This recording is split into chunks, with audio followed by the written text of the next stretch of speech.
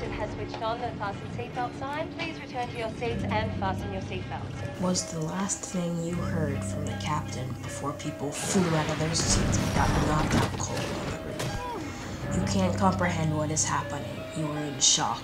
Sirens blare, people scream, people cry. Oxygen masks drop from the ceiling as you realize you're about to meet your demise. You hear a roaring screech from the center of the crack. The plane splits in two. You start to feel lightheaded. Then all you see is black, till you wake up with sand below your feet. You wonder, how did I survive that? How did 71 total people survive that? And that, my friends, is the question we'll be answering today. So buckle up, don't get carried away, as we answer the question, can you survive lost?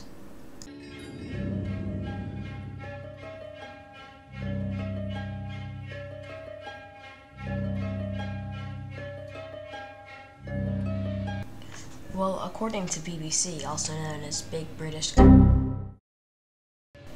it states that found that more than 95% of aircraft passengers survived accidents, including 55 in the most serious incidents. So the odds of them surviving the crash were surprisingly high at 95%. A plane crash in New Mexico killed, wait, am I reading this right?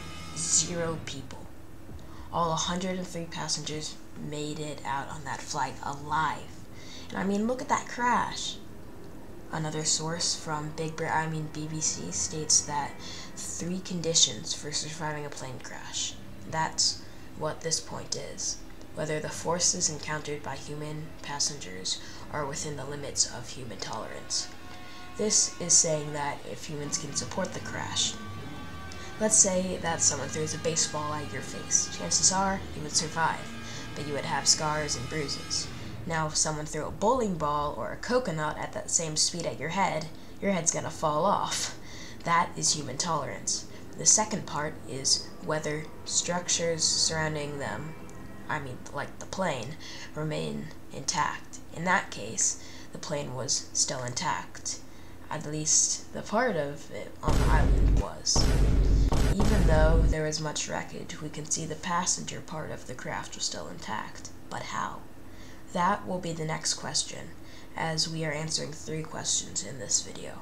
The third point, BBC states that whether the post-crash environment present to the immediate threat to occupants or rescuers. That is saying that if the plane crashes where the plane can survive a fall, the passenger and crew have a chance of surviving. I'm going to show a picture on screen of crashes and land so you can see. So you can see that even on land, passengers are still okay. Now, we've discussed the 3 things. Now we can move on to the next point.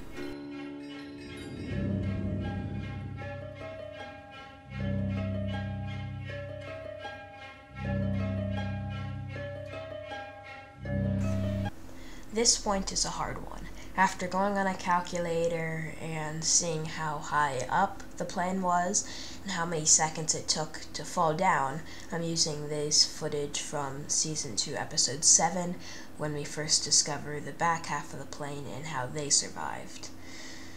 So after getting the result on the calculator, it was pretty shocking. It said that it was falling about 1,000 miles per hour.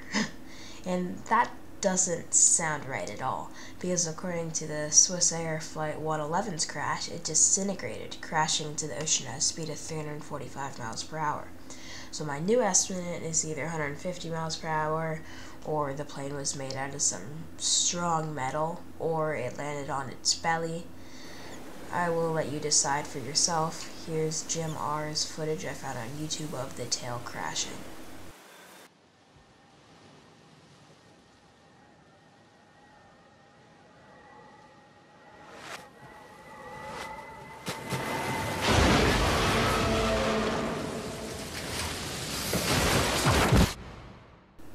So now we know how fast the plane crashed. Could you survive it? The tail section depends on if you can swim or not, because most of the people drowned if they couldn't swim. The middle section depends on where you sat. In the pilot section, well, hard luck. Hope you did not book first class. First class, because nobody survived that part.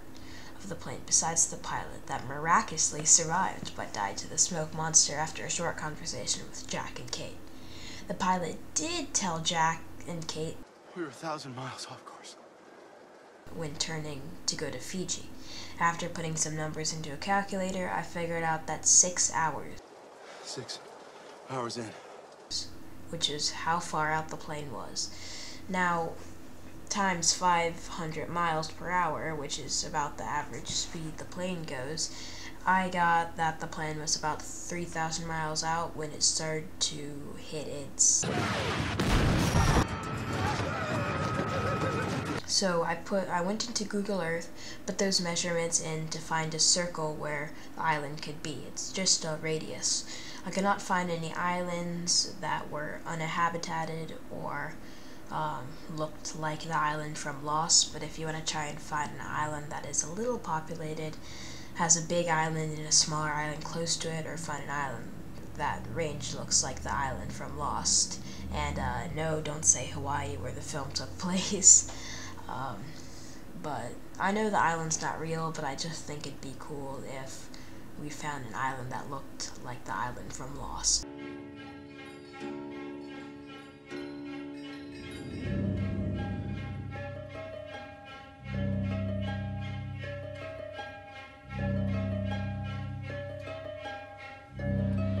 So after so much research and pain, I can finally answer the question about can you survive Lost. The answer depends on who you are, who Jacob likes.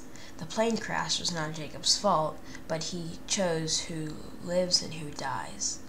If Jacob likes you, enjoy your time on the island. If Jacob does not like you, be ready to see black smoke on your tail. Anyways, that wraps up today's video. Make sure to like and please smash subscribe or Smoke Monster smash you.